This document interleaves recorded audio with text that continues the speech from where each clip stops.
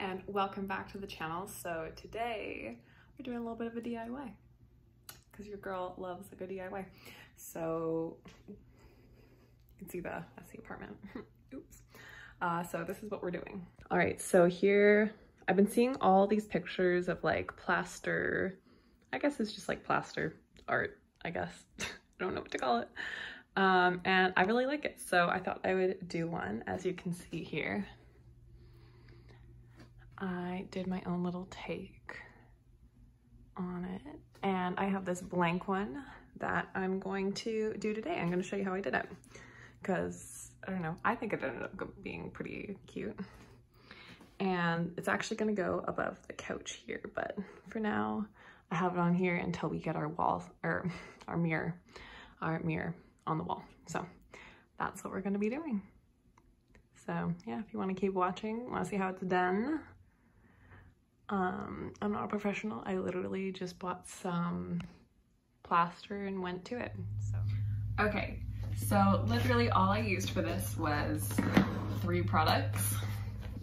This I already have, but I'm pretty sure it's from a set from the dollar store. It is just a Betty Crocker. It's supposed to be for cakes, for icing. And then I got this bad boy from the dollar store for $4. It is, what are the dimensions for this? 45.7 centimeters by 61 centimeters, or 18 by 24 inches. So it's, I think it's the biggest one they have.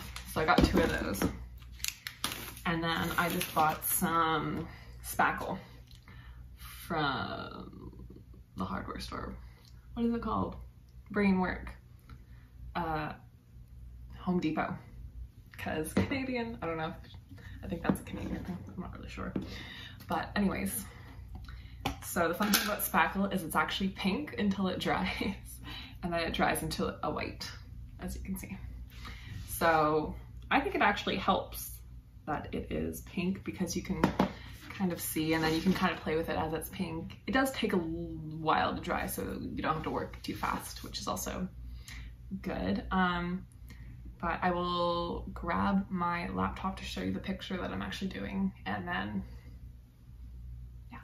Okay, so this is the picture that I'm kind of be going with.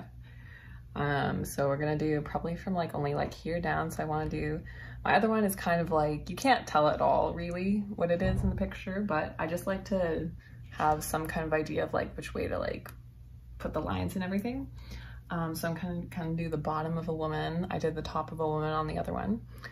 Just like a nice curve to it, and then also the draping here I think is like kind of cute. So I'm gonna loosely follow the lines for this one.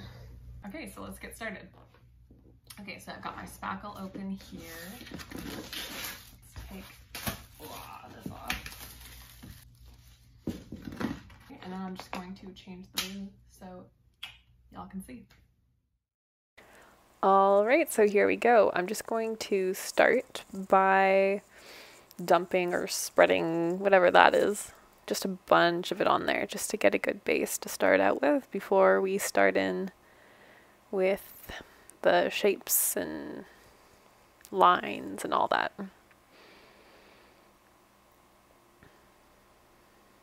So as you can see, I got a decent amount on there, and now I'm just spreading it out, just getting a nice base on there. You don't want any of that waffle texture from the canvas poking through when you start to scrape at your lines and kind of add those shapes to it. So this is hopefully going to limit that. So I'm just spreading it all out. Zoom, zoom, zoom. Sped it up a lot here because it took a while. And that looks like a pretty good base to me. So now I'm just adding a big chonky thing to start working on that fabric piece that's hanging down from her body. And I kind of dumped a little bit in the middle there. As you can see that I was working off of when I needed a little bit more, which is kind of helpful because it is a little bit hard to scoop out from the container there, just because it's all like one big glop. If you put it on your canvas, it's easier to kind of reach for.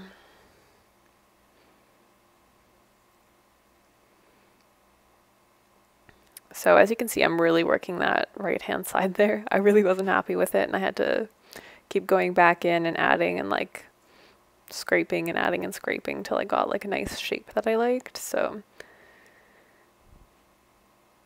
that's kind of what I was saying before when I really liked how it was that pink color, and you can see when it's drying and you can see that it's still dark pink, you know, it's easy to work with and all that. You don't have to be scared that it is dry or starting to dry and starting to get little like chonkies in there, which does kind of at the end, and you can kind of see me smoothing out, and I'll show you that. Alright, so now we're working on the booty. This is probably the hardest part for me. I don't know, to get that like fun little line there was kind of hard. As you can see, I had to speed it up quite a lot because it took so long. I put her elbow there, didn't like that. So, and as you can see, that's kind of the end of it there. And it doesn't really look like the picture at all. It's just a nice reference to have so you can see which way you want to play with it. And I'm just going in with my finger to really get those edges because I don't really want any of that waffle texture peeking through, especially on the front. And then I'm kind of bringing it to the side just a little bit because you can't see that when it's hanging up. And I don't want it to be like a clean canvas over there. I want like it to be messy and have pieces of plaster off of it.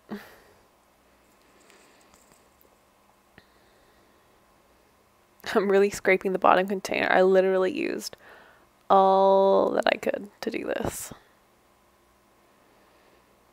So now I'm just kind of smoothing it out. I also used my finger to smooth it out a little bit too. I don't know if I already did that. But there was just like some chonkies. I think the top of where those really thick bits are kind of started to dry. And then when I went in to fix them, they kind of started sticking to it, kind of funny. But yeah, your finger cleans it right up and you can't really tell when it's dried anyway. So not a big deal.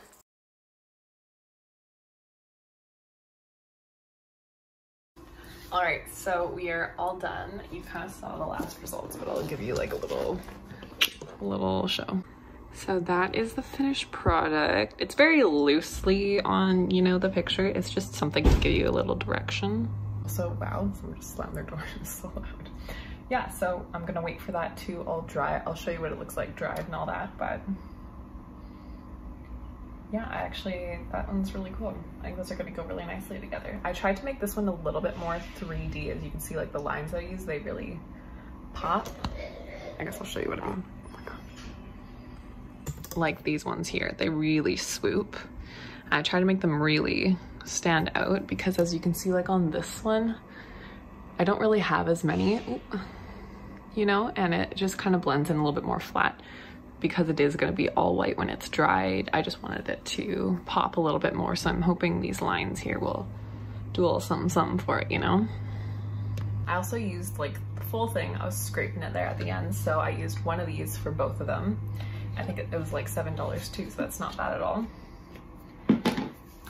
And yeah, I'm gonna find the original artist because I would like to accredit them for, you know, because this is a hugely popular thing. I'm actually kind of curious who came up with this. So I found a couple of artists. This first one and the last one are both Marble Wish, and the second one is Texture House, and they're both found on Etsy if you guys are interested in buying one because you don't want to make one. But I couldn't find the original artist, so this is what I found. So I'll have them and maybe like some of their art down below. Like obviously, you know, I would love if I could afford to buy that, but I'm a student and that's just like not realistic. So this is kind of the best we have. And yeah, I don't want to steal anyone's ideas or anything, so, but I think, as they say, the best form of flattery is like copying, right? So there's one part I just wanted to smooth out a little bit, and it's like half dried, so it's kind of not working. Oh, okay, I'm gonna stop touching it. But yeah, so any questions or anything like that, just comment down below and I'll get back to you, and I hope you enjoyed this video, and I will see y'all next time for another DIY because I've got a lot coming. Also, I would just like to quickly add that cleanup's really easy. It's basically just plaster that we're using.